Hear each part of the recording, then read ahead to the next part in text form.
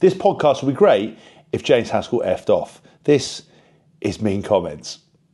So I get every now and then I get some amazing mean comments sent to me. Rule number one is never look on the Daily Mail comment section, but there are some absolute gems and there's some amazing feedback for our podcast, The Good, The Bad and The Rugby. This is from Minty14. Why is Haskell allowed to spoil the podcast? I don't know. I own a business, so I can't, not like I can do about it, Chief. This is a good one.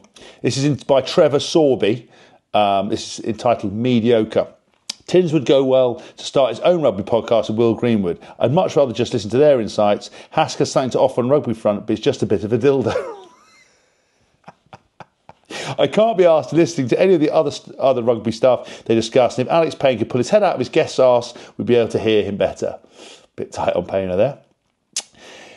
This is entitled Better Options Available, and this is from Tom Bowler 82. From talking over one another, Haskell being uncompromisingly annoying, Tins' nasal breathing to Alex's posh voice, some of the content and guests are great though.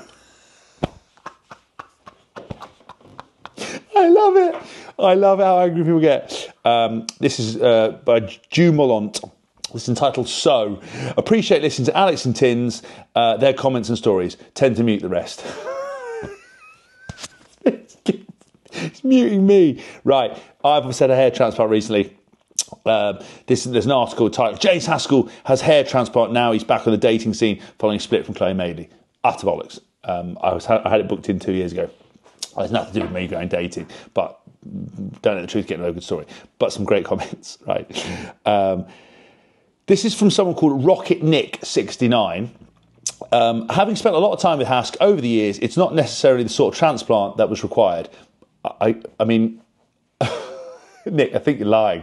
You're lying to make friends on the Daily Mail comment section, which in itself requires some sort of immediate medical attention. I met him, and this is someone from Onti, France. This is titled Carefree. I met him once, which was enough. Seen more brains at a point. Sorry.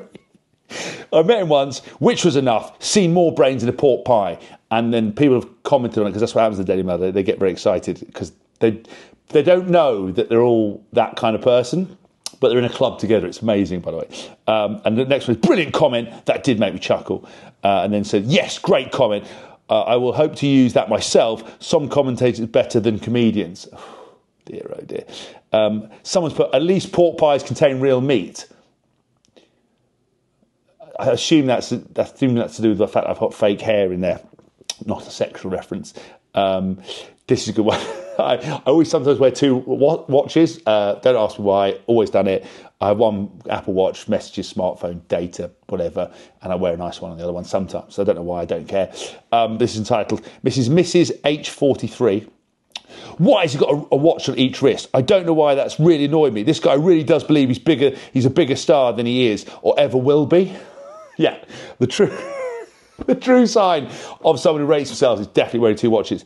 And then someone's put a little comment to join into it. This is Ice Maiden 71. One's digital, the other is split into red and blue for forward and past the hour.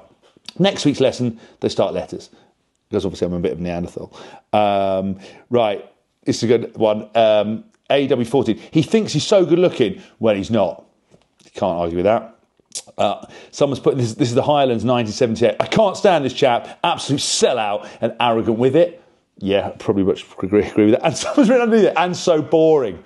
And then someone's written Bunny Bandit wouldn't go there no matter what. I love that. Well, this is a good one.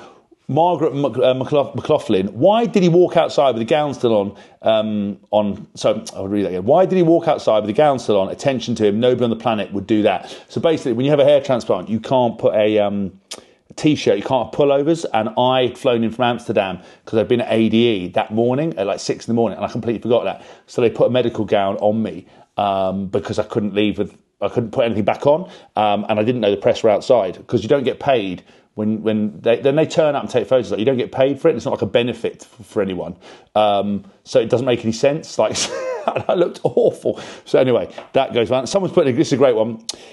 Glorious 7. He needs a face transplant. I can't argue with that. Right, this is a great one. Scotch Egg, great play on the name. My friend joined his F45 training gym in Bath and said James has the most horrific BO. He also used the word Pacific when he actually means specific.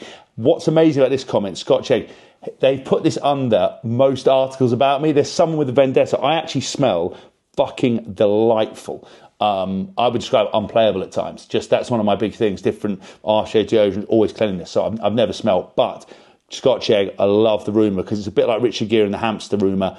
No one can, unless you get close to me, you can't deny it. It's perfectly believable. So well done on that one. That's main comments for today. Thanks so much for tuning in and listening. There'll be more. There's always more. Some of them are genius. Some of them are awful. Some of them are harsh. But remember, nobody cares.